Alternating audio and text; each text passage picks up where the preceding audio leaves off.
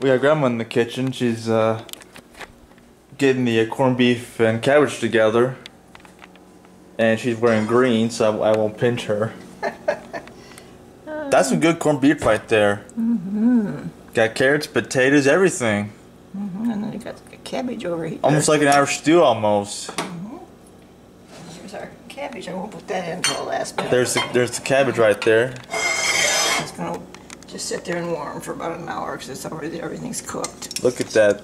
That corned beef looks. Would you like to try some of the juice? It's really good. I'll wait until Do you want to just take a sip? Sure. All right, so let's get into it.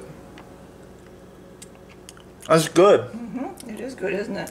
Very mild, isn't it? Yeah, very mild. Yeah. So we got the cabbage and the corned beef with the carrots, potatoes, and onions. So we're just gonna let that sit there for a while, just simmer away. And for our dessert, we got these cupcakes that I bought from Walmart.